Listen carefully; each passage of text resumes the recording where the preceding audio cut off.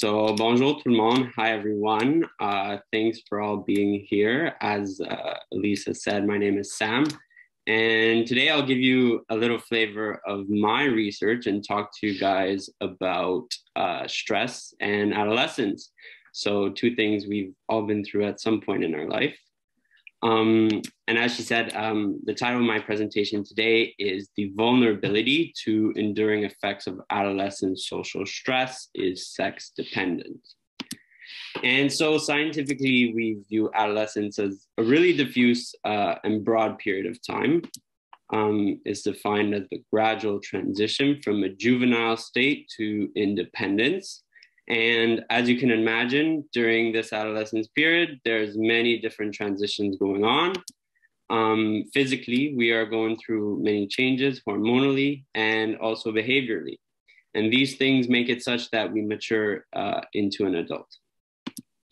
Now, the reason that neuroscientists were so concerned with this population is due to the fact that adolescents have an increased vulnerability to developing mental illnesses.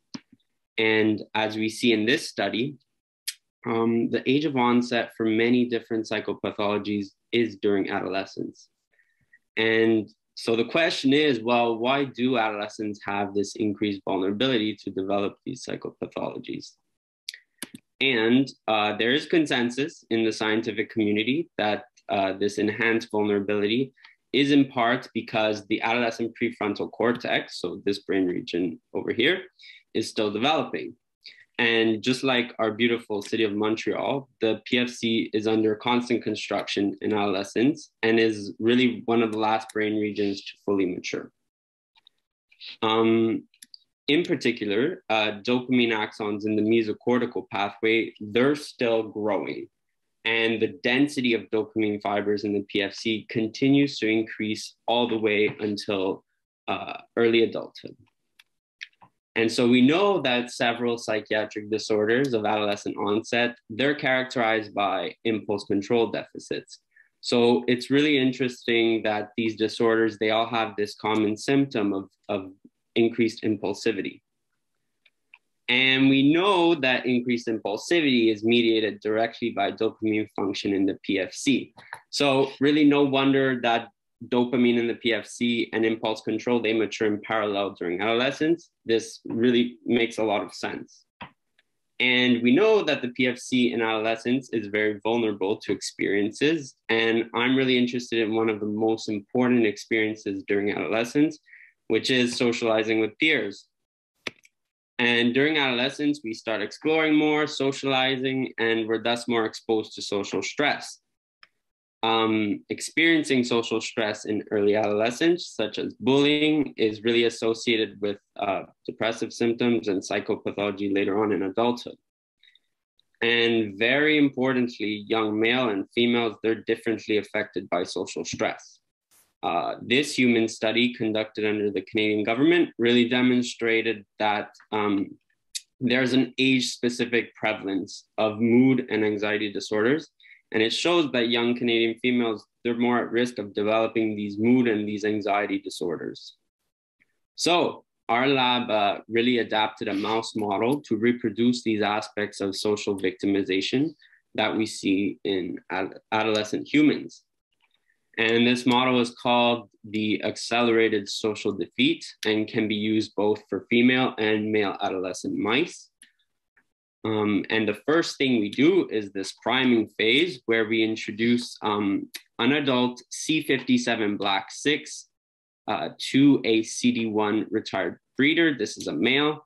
And the CD1 really gets riled up and primed for aggressiveness. So we take out the adult. Then we introduce our experimental male or female adolescent mouse in the home cage of the CD1. And the larger aggressive mouse will attack the experimental intruder for 10 attacks or for 10 minutes. And this is referred to obviously as physical stress. Following that, these attacks, the experimental mouse is placed on the other side of a perforated divider, neighboring the CD1 aggressor that has just attacked them. And this is referred to as sensory stress.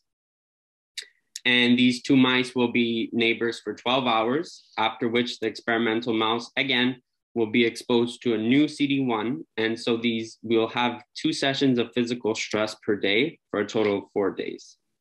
Then on the 5th day, we run this really cool social interaction test that'll measure social avoidance, one of our measures we want to see. And so this test really compromises 2 phases. And in the first phase, the experimental mouse that underwent the 4 days of stress is introduced into this big arena. And this arena is really divided into different zones. So you have the social interaction zone, and then down here you have these 2 corner zones. And in the first phase, we put an empty enclosure up here in the social interaction zone, and there's no CD1 present as the black 6 mouse is exploring the arena. And then after 3 minutes, we take out the mouse. For the second phase, we put a CD1 in this in the interaction zone, and he's in an enclosure. So we put the experimental mouse again back in to explore the arena. However, as I said, this time we do have the CD1 here in the enclosure. And then we calculate the social interaction ratio based on the time the experimental mouse spent in the interaction zone in the second phase with the CD1 present over the amount of time they spent in the interaction zone with the CD1 absent in the first phase. And if they spend more time in the interaction zone when the CD1 is present, the ratio will be more than 1, and we call them resilient. If they spend less time in the social interaction zone when the CD1 is present, the ratio will be less than 1, and we call them susceptible. So I've shown you that the adolescent PFC is very vulnerable during adolescence since it's still developing. So I came to a Flores lab and I wanted to address a very important question. I wanted to address what are the short-term and the long-term effects of social defeat stress during adolescence. And secondly, I want to address how this differs between males and females, which is frustratingly a much understudied topic still today. And in terms of short-term responses to stress, interestingly, when male and female adolescents undergo this defeat, we find very different proportions of these resilient and susceptible mice. For female adolescent mice, we have this stark increase in resiliency compared to the males, which is almost like half of them, more than half of them. And only a minority, this little 12%, are susceptible compared to 45, which is really astonishing to me. In terms of long-term impacts, we asked whether accelerated social defeat during adolescence really impacted impulse control later in adulthood, and how this affected males and females differently. So to measure this, we performed the go-no-go task on mice. This task measures behavioral inhibition, which is a PFC-dependent behavior. Note that it's routinely used in humans to assess cognitive control as well. And so what I did was I performed the accelerated social defeat paradigm, and then I waited until adulthood, postnatal day 75, to perform the go-no-go task. And this is looking at how stress in adolescence may have long-term cognitive impacts in adulthood. And so this task consists of 2 different types of trials, a go trial and a no-go trial. In the go trial, there's a light cue that goes on over here indicating to the mouse he must nose poke. And then if the mouse does it, he gets a reward if it does it in time. In the no-go trial, the light cue comes on, but is paired with a tone. So in this case, the mouse has to refrain from poking. Now, the mice can make an error. During the no-go cue, when the light and the tone are paired together, if the mouse does not refrain itself from nose poking, it doesn't get a reward. And that's marked as a commission error. So we'll see over here, the light and the tone. And so he still went for it. So commission errors measure the ability to behaviorally inhibit your response. And remember, that's a PFC dependent behavior. So when we look at commission errors in male adolescents, we see that controls, they decrease their commission errors over time, since throughout the task, they learn to inhibit their behavior and refrain themselves from nose poking. This is a learned task. It takes a couple days, and then they start decreasing, as you see here. However, male adolescents that have undergone stress, they do not improve their behavior as well in comparison to these controls. So overall, stress in adolescence for male mice leads to impulse control deficits in adulthood, regardless of resiliency or susceptibility. But what about females? And so we see that like in males, the controls, they get better at the go, no-go task over time. And the resilient mice, just as in males, they maintain a significantly higher proportion of these commission errors in comparison to controls. So just like the males. Now, in the males, we were also expecting, you see here, the susceptibles maintain a higher proportion. So we were expecting the same in females. However, the susceptible mice actually get better at the task across time in the same way that the controls do. So we conclude that only the resilient mice really show this deficit in impulse control. So to summarize, one, I've showed you that the adolescent PFC is very vulnerable during adolescence since it's still developing.